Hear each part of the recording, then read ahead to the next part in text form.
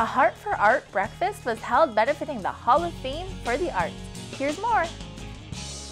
What we're doing this morning is we're celebrating the arts, and we're celebrating the introduction, if you will, officially, the Hall of Fame for the Arts.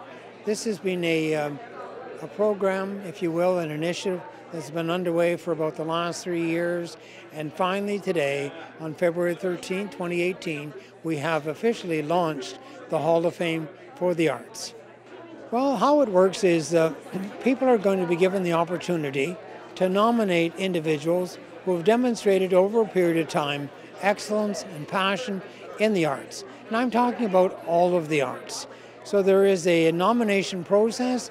You can find it online at the website, or we have individual sheets that we can hand out to you if you so desire. What they will do is they will fill in the information about the individual, some background, a short bio, a picture, something that depicts what in fact they have been engaged in over a good long period of time.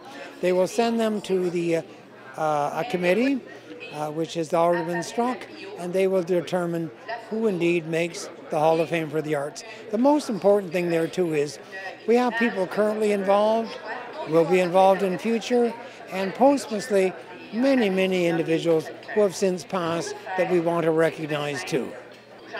Well, it's important because arts is the lifeline, in my mind, arts is the lifeline of any endeavor, any initiative that you might be engaged in.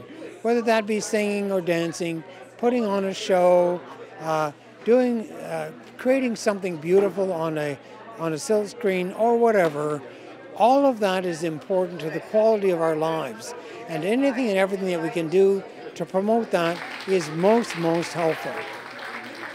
They can view it online and can be accessed by your home computer, or you can go to the Benson Center, see it all on a 55-inch screen, which was donated by Best Buy, and we thank them very much for that. And if you have a special event coming up and you would like to have that opportunity to be able to show that information, that screen and that information is available. It's been long-standing in trying to achieve this. I feel we're much closer today.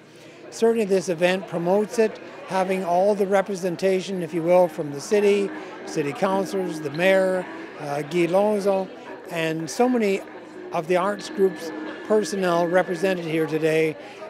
This, I believe, will eventually see us achieve the long-term goal of having an arts centre for the arts. And I'm very pleased to say that the arts community at large is united and want to see this thing happen. Into the rose garden.